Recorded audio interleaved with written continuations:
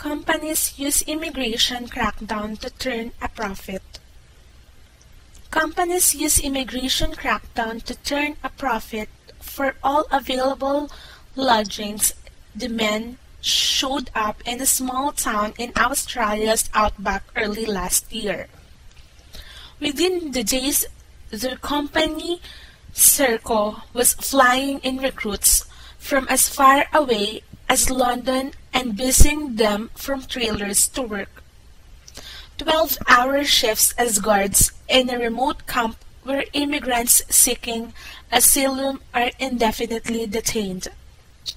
The Australia has relied on the private security companies to run immigrant detention centers in places like Perth.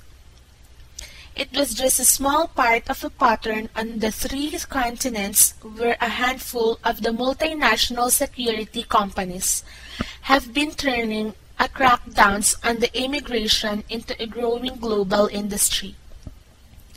Especially in Britain, the United States and Australia governments of different stripes have an increasingly looked to such companies to expand detention and show their voters that they are enforcing tougher immigration laws.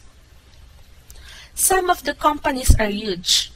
One is among the largest private employers in the world, and they say that they are meeting demand faster and less expensively than the public sector could.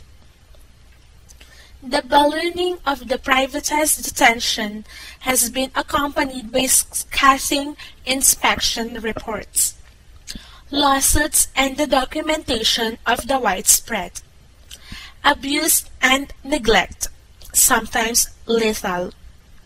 The human rights groups says that the detention has neither worked as a deterrent nor speeded deportation as government's content, and some worry about the creation of a detention industrial complex with a momentum of its own. Kay Bernard said that they are very good at the glossy brochure. Kay Bernard is the General Secretary of the Union of Detention Workers on the Australian territory of Christmas Island, where riots erupted between asylum seekers and guards. On the ground, it's almost laughable, the chaos and inability to function. The private prisons in the United States have a long-starred controversy. But while there have been conflicting studies about their costs and benefits, no systematic comparisons exist for the immigration detention.